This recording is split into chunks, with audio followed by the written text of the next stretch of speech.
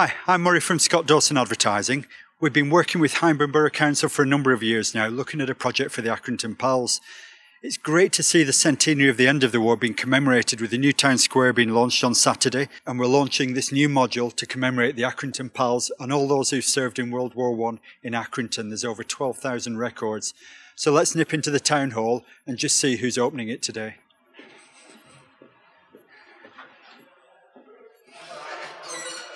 So here we are, just interrupting the official opening. We've got Kath Holmes, we've got Miles, the leader of the council, and Graham Jones, the MP for Hyndburn. So we're here on this fabulous module that we've been working on. I know that you've just been having a play with it and a look at it. So I'm just keen to understand from your thoughts, what do you think to it, Graham? Well, I think a lot of work's gone into this. It's fabulous. I think when kids come in and school children come in and have a look at this, they'll be really impressed by the amount of information, the old photographs, the stories, the personal stories and the personal touch about Accrington and the borough. It's absolutely fabulous. But you've also got your own stories from your family in World War I as well, haven't you? I have, yes. My great-grandfather was in the Royal Ambulance Medical Corps. He's Accrington through and through. He served the full 4 years and returned home after the war, yes. And Miles, I know that you've been a staunch supporter of this project since 2013, so we've been looking at ways to actually pull it together and launch it, and it's an ideal anniversary, the centenary of the end of the war, to actually launch this project on Saturday. It is. I mean, the vision which has come together is really inspiring, especially for what it is representing.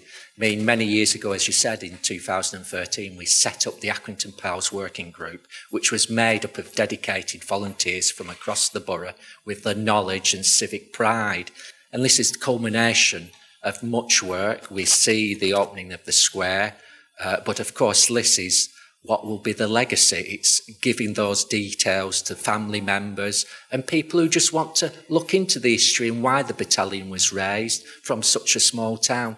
So it's really, really pleasing that actually Scott Dawson has delivered such an aspirational piece, and I know everyone is extremely pleased. Well, we've been very privileged to work on this project, but I have to say that we couldn't do any of this without Kath Holmes and with her father Walter Holmes. You know, we feel very privileged that we're allowed access to records that had totally been on lockdown before, and what we were trying to do is to pull them together for the next generation, but equally not just black and white photographs, but something they could access. So I know, Kath, you've been very supportive with your father and an interface to pull this all together. What are your thoughts? I think it's absolutely brilliant. It's been a long, hard slog doing it. You know, we've all put a massive amount of time into it, but we've got there in the end. I'm just glad that it's in a format that people can look at. It's better than dusty old books and photographs. It's a more modern twist on it, and it's easy to access as well. It is. Well, I know that it originally came when I knocked on your father's door, and I keyed in my partner's family name through history, and we found relatives that we didn't even know were in the Accrington Pals. So I think there's still a lot of memories to dig out. And we built all the sandbags and the iPad modules, so we're really excited that, you know, it's open to the public from Saturday onwards. You know, we've even got a rat that's hidden in there, so if you come in, you'll be able to see the rat in the corner.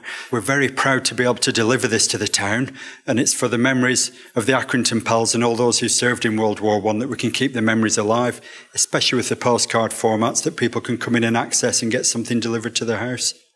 But equally, if people have other records, then we're keen to understand what they are that we can add in, because this is by no means complete. It's an ongoing project for many years to come. I'd just like to say, I mean, this is a public exhibition, and everyone is welcome to come down to the town hall and see it, and see what Accrington did and what its brave soldiers did in 1914 to 1918. That's great. Thank you, everyone.